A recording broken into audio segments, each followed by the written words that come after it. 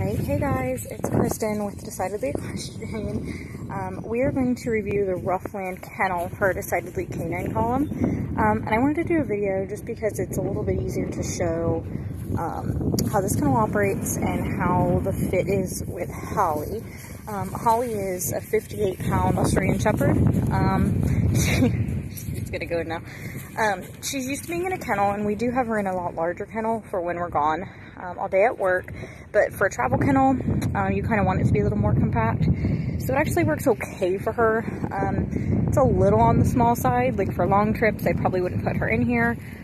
Dixie, our smaller dog, fits much nicer. But I'm going to show you with Holly because that's who we got it for. Alright, so I'm going to show you guys how she gets in and out. She does pretty good with the kennel up. Come in. Holly, come. Kennel up.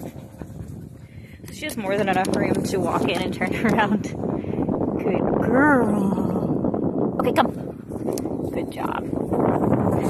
And I will say, honestly, one of my favorite things about this kennel is the dual doors. So they can enter from the front or the side.